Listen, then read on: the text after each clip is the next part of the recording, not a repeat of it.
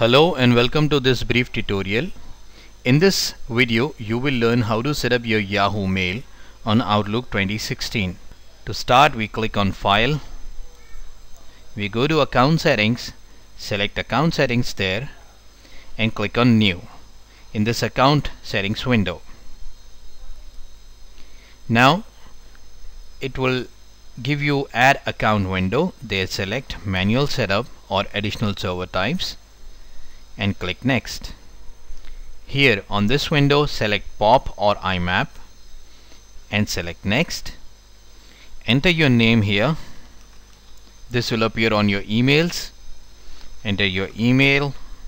Now select the account type. It could be POP3 or IMAP. There is a difference in IMAP and POP3. IMAP is preferred widely over POP3. The difference is something that I cannot cover in this video.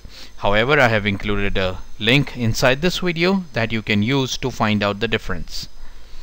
In the incoming mail server, since this is Yahoo, we will be using imap.mail.yahoo.com, and in the outgoing server we will use smtp.mail.yahoo.com.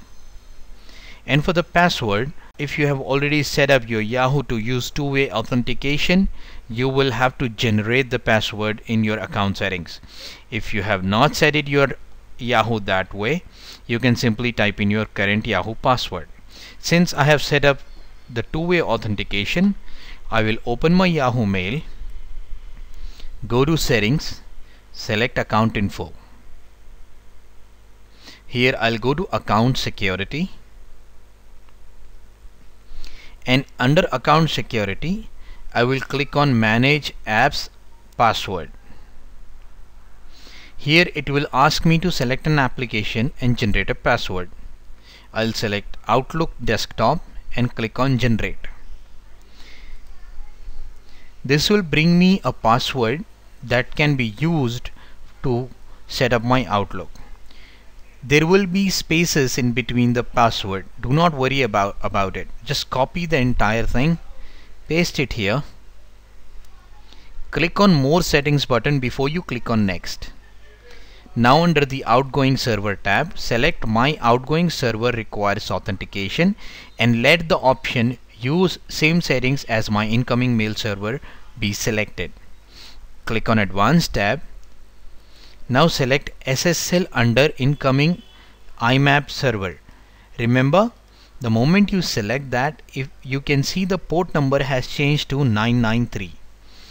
And for the outgoing server you need to select SSL as well.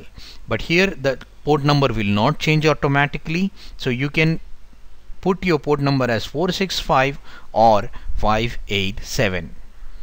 Now let's click on OK.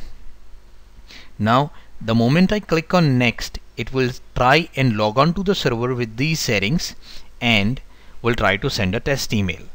Let's see. Next. It will take a moment.